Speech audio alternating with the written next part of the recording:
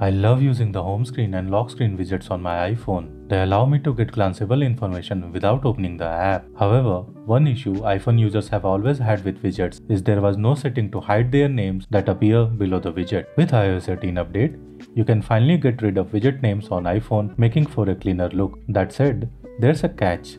So let's see how this works. Long press anywhere on the home screen to get into jiggle mode and tap the edit button in the top left corner. Tap on the customize option to start home screen customization. Tap on the large option to select it. And that's it. You will see that the widget names have disappeared along with app labels. The catch here is that the app icons get bigger, which might not be a look for everyone. I hope Apple will allow us to remove widget names and app labels without increasing the icon size in future. But for now, this is the only option we have. Before you go, click on this video to learn how to customize your iPhone home screen in iOS 18. You will learn to use dark color icons, change icon color to any color you want, customize widget sizes on fly, and more. I hope that you found this video useful. Thank you for watching, and I will see you in the next one.